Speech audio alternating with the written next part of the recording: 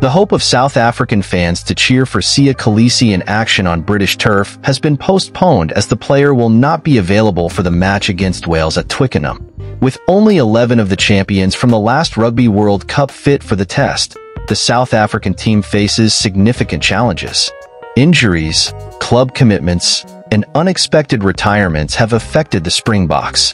Therefore, I ask you, our valuable audience, to hit that like button to show your support, subscribe to the channel to not miss any updates, and turn on notifications to stay informed about each fresh news and rumor from the Bok. Your subscription is essential for us to build this Springboks community together and celebrate the victories and triumphs of our national team.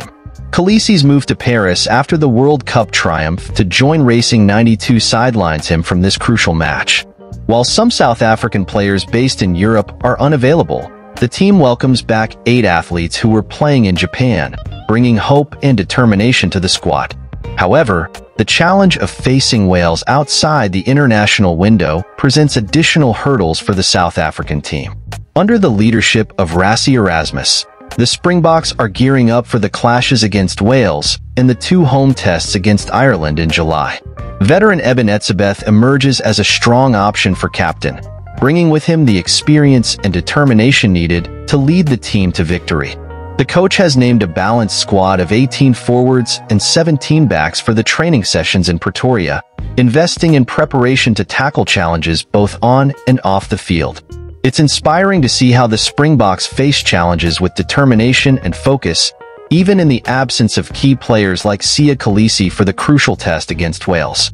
The South African team is undergoing a transitional phase, with changes in its lineup and the introduction of new talents who have the opportunity to showcase their value and potential.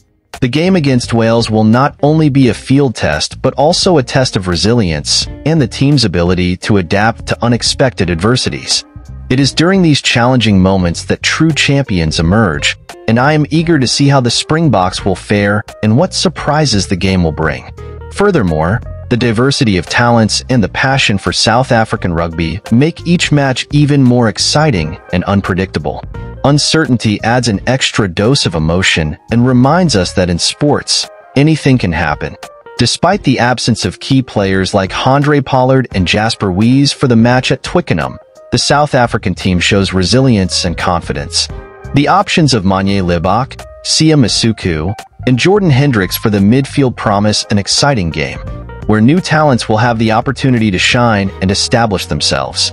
How do you view the Springboks situation without Kolisi against Wales? What are your expectations for the team's upcoming matches?